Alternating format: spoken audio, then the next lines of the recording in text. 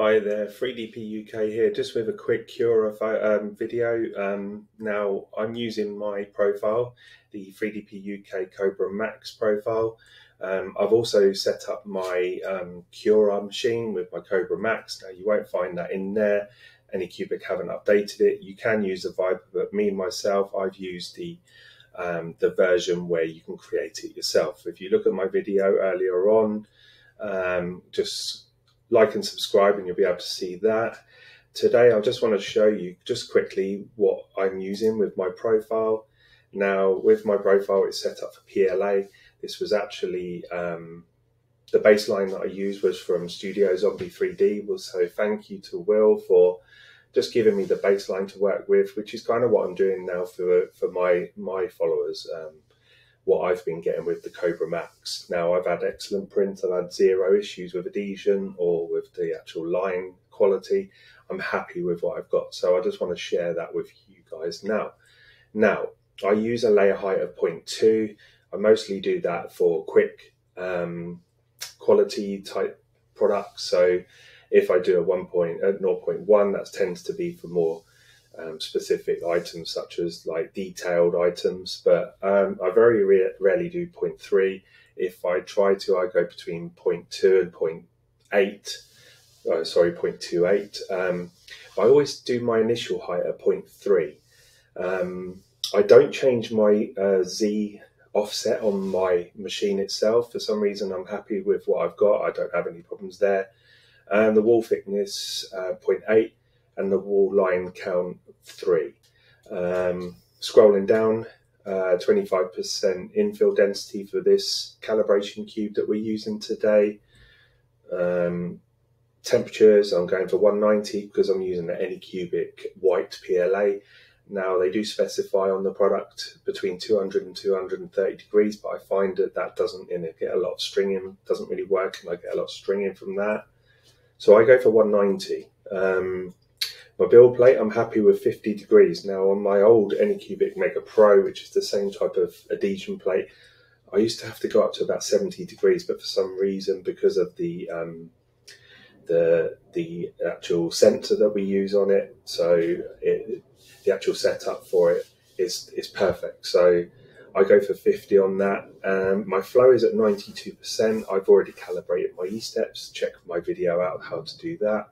I know that there's quite a few people out there that say that you don't really need to do that, but ever since I've done it, I've had perfect quality prints. And just before that, I was slightly out. You could tell that there was a bit of mislayering. So if we scroll down, I've got the print speed at 60 as my main speed, infill speed at 60 as well. Outer wall at 35, inner wall 60, top and bottom speed 40, travel speed 160. Now, when you're traveling, go as fast as possible. You know, as long as your Z hop is quite high, lifts it out of the way, no problems there. My retraction distance is 4 millimeters, and retraction speed is at 40 millimeters a second. So, also, the avoid distance is 0.625 mil. Like I say, you can get all these details. Just request it in my link tree. I'm happy to share my profile. No issues at all. It works for me. Might not necessarily work for you, but it's certainly a good baseline. As I said, Studio Zombie did the same for me. Mesh fixes, I've gone for a 0.15 overlap, a 0.5 resolution, and a 0.5 travel resolution, with a maximum deviation of 0.025. Now that works for me. This particular model is, like I said, it's a calibration cube. It's going to take 18 minutes, so we're going to head over to the printer and see how it comes out. Thank you. See you in a minute.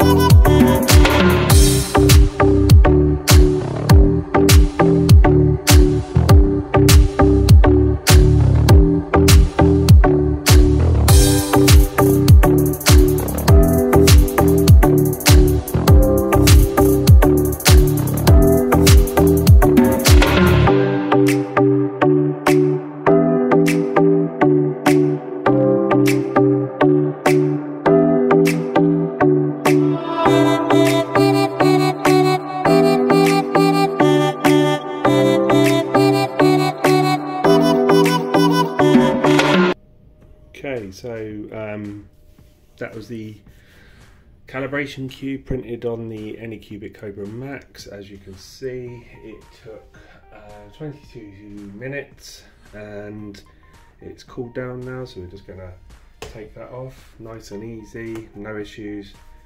You've got the skirt, it literally comes up straight away, as you can see. No marks, and the quality, as you can see, is very, very good. And you can see there's the layer lines are really good. You can see that the X and the Y, no issues at all there. Sorry about the poor camera, but yeah, as you can see, that's done a very, very good job. The layer lines are perfect, and very happy with that cube. Calibrating your E-steps definitely does help. Making sure that the flow is correct also helps. Yeah, very happy with that. And that was on the Anycubic Kobra Max using the calibration cube from Thingiverse. And yeah, like I say, 22 minutes on there using my Cura settings on the 4.12. That's what I would suggest using. Like I say, click on my link tree, request access to my Cura profile, and you are more than welcome to have that. You will need to make changes to the settings, but you would find that with most Cura profiles that you would have to just adapt it to your profile. Yeah, and that's it. And that's 3DP UK, just with a quick update on the Cura. It was just an update on top of the one that I brought out a few weeks ago. But any questions, drop a comment in the description, in the comment section, sorry, and like and subscribe. I'm here to help. Take care, everyone. Bye.